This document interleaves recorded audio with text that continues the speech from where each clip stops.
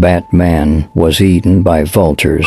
The Joker became extremely powerful, akin to that of a god. When he came across Superman, instead of killing him, he took him captive and brought him to where Batman was being held and tortured. The Joker had set up a daily routine of immense suffering for Batman, who was nailed to a wall with his mouth sewn shut and experienced the same excruciating pain day after day. This routine was the Joker's twisted gift to his favorite adversary.